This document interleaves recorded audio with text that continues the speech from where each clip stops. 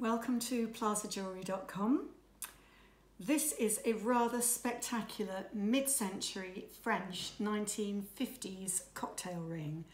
It really is a sparkler. It's one of the biggest we've had and it's an absolute statement maker.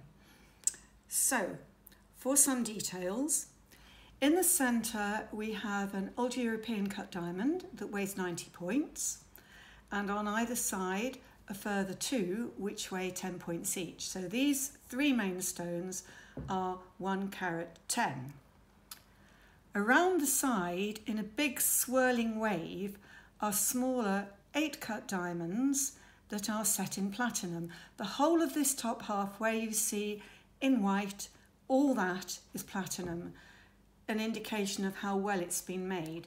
Slightly asymmetric, so on this side we have 4 bands joining the head of the ring, and on the other side it splits into a swirl and more bands. So it can be worn either way round. Doesn't matter. It's very comfortable to wear. It's a big ring, but everything is set on top so it doesn't splay the fingers out. It is very comfortable and it's a good solid ring. It weighs 16.8 grams, so that's a big substantial weight. It is very, very solid. It's marked here on the back, as is customary in France, with the 18 karat gold mark. So all the gold is, as French gold is, 18 karat.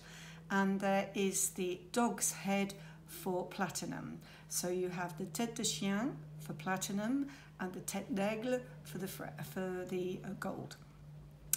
So this will have been handmade in the 1950s and possibly using older stones, because at this time it was very popular for people to get their older pieces of jewellery and get their jeweller to make a big piece out of several older pieces. So I imagine that these main stones, especially the large one, will have come out of an earlier piece of jewellery from probably the 19th century. So it's a good, comfortable ring. In spite of its size, it just sits there beautifully on the finger. At the moment, it is a size O, which is a 7 1/4 American, which can be sized, can be altered. We can do that for you, no problem. And we are asking £3,500 for it, which is approximately $4,000, give or take. So here it is. It's a real knockout. I call it the knockout ring. It makes a statement. This says, "Look at me." So it's on the website, so ready to go.